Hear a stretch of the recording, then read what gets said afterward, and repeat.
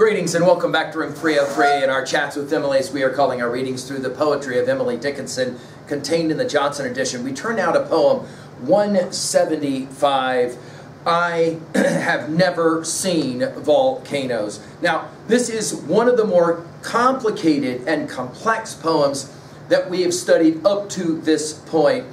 Here, in some ways, Emily will meet Marcus Aurelius. A whole lot of ink has been spilled on this idea that Emily's Puritan roots are primarily Stoic in nature, and we're going to see that game played out here. Again, we got the question of the Odyssey, the question of pain and suffering in the world.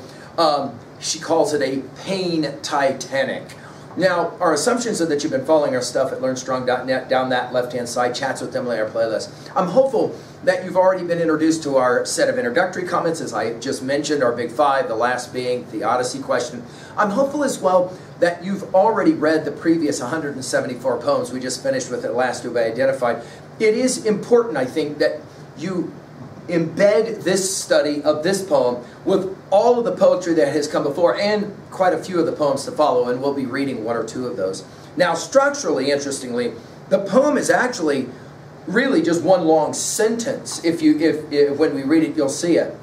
It is, however, complicated because of this notion of the volcano, which for Emily will serve as representative, symbolic of both love as well as rage. They will go back and forth, and her referencing here to Vesuvius and to Pompeii will matter for us. Now, there's been a lot made of Sam Boyles as it relates specifically to this poem.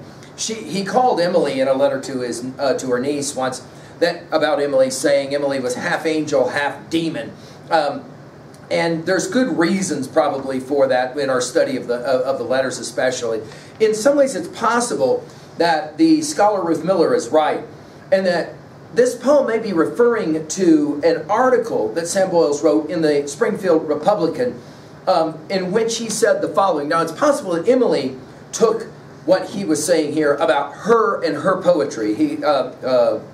Boyles said it this way, quote, "The writers of what may be called the literature of misery are chiefly women. Gifted women may be, full of thought and feeling and fancy, but poor, lonely, and unhappy. The lacerated bosom must first be healed before it can gladden other natures with the overflowings of a healthful life." Now, it is true that Emily will talk about herself as a Pompeii buried by Vesuvius in the second master letter, actually, that was intended for Sam Boyles. That's letter 2-3. And in some ways, it's possible that Emily in this poem may be responding to this idea that she's going to have to wait until the resurrection. That is to say, until people finally discover her stuff, before it's clear how powerful the volcano was. She says it this way: "I've never seen volcanoes, but when travelers tell how those old phlegmatic mountains, usually so still, bear within appalling ordnance, fire and smoke and gun, taking villages for breakfast and appalling men. If the stillness is volcano in the human face, when upon a pain Titanic features keep their place, if at length the smoldering anguish will not overcome, and the palpitating vineyard in the dust be thrown, is some loving antiquary on resumption morn will not cry with joy, Pompeii to the hills return." Now, we begin with referencing poem 80 and poem 124 with I've never seen. You'll remember in poem 124, in lands I never saw. In other words, she's never been to Italy. She's never been to see Pompeii and Vesuvius, the surrounding area of Vesuvius.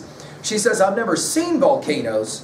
And right away, there's a couple of poems that we will study later that will help us out.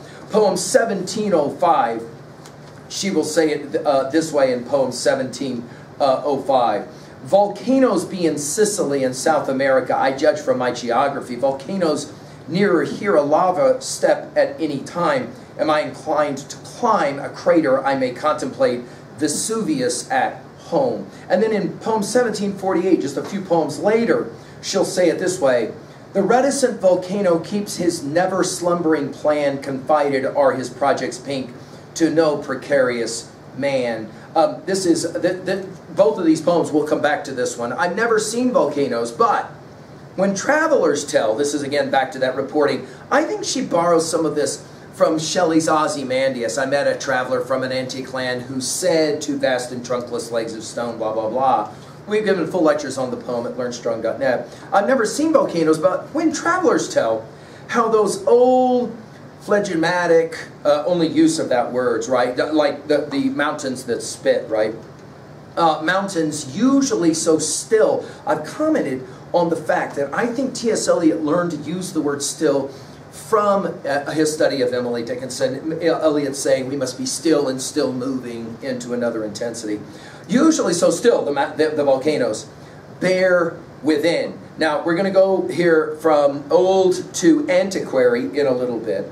We're going to go from still to stillness here in a little bit. Bear within, we're going to go from that to keep their place in a little bit. In other words, people can be like volcanoes, where they look like nothing is going on. Their face, bear within. And then notice her use of the word appalling. First as adjective, then as verb. Appalling ordnance, fire and smoke and gun. Poem 118 will remind us of her use of the word gun. Taking villages for breakfast. Think about the power of the idea of Beowulf's dragon. Taking villages for breakfast and appalling men. Again, the rhyming here is interesting between gun and men. And then we got three ifs. If the stillness is volcanic, and then all of a sudden we realize, oh, I get it. She's moving from talking about Vesuvius to talking about herself or others who appear to be very, very still and calm, but buried beneath, right? If the stillness is volcanic in the human face, you'll remember this one from poem 170, Face. When upon a pain Titanic, she'll only use Titanic one other time in 593, Titanic opera. Features keep their place. So notice we go from bear within to keep their place and then will not overcome. If at length the smoldering anguish. Now this is again this idea of stoicism from Marcus Aurelius.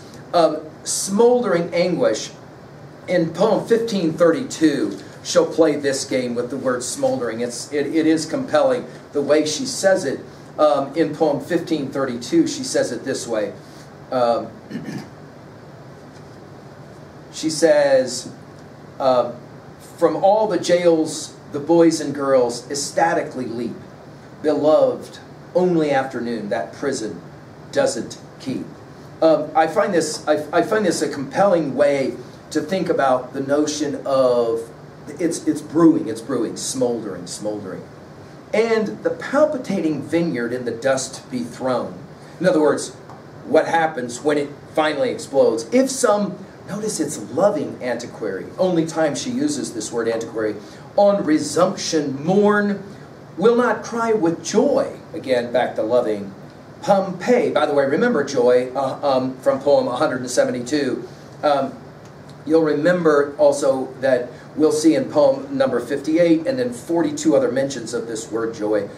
Pompeii's only used once in her poetry, and it's here.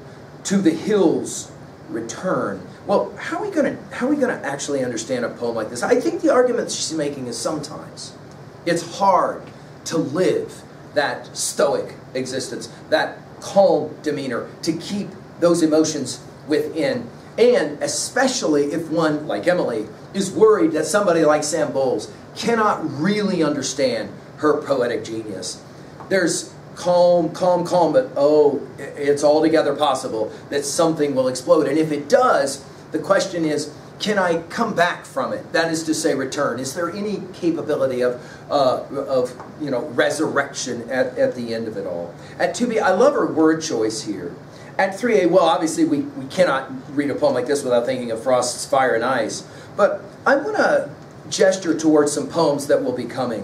When we meet poem 1410, here in our study, we're going to enjoy this one. I shall not murmur if it last the ones I love below.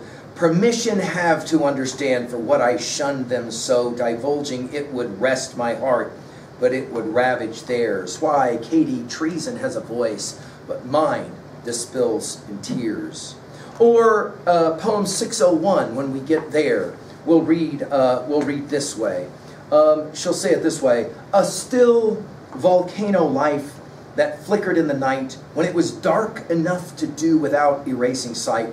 A quiet earthquake style, too subtle to suspect by nature's this side Naples. The north cannot detect. The solemn, torrid symbol, the lips that never lie, whose hissing corals part and shut, and cities ooze away. And finally, poem 1677. When we meet this poem, we're going to enjoy this one as well. She says it this way: on my volcano grows the grass, a meditative spot, an acre for a bird to choose, would be the general thought. How red the fire rocks below, how insecure the sod, did I disclose, would populate with awe my solitude. Finally, at 3B, to own a poem like this, how do you live with volcanic, with titanic pain? And is Emily teaching you anything about how to deal with those challenges? I hope so. Thank you.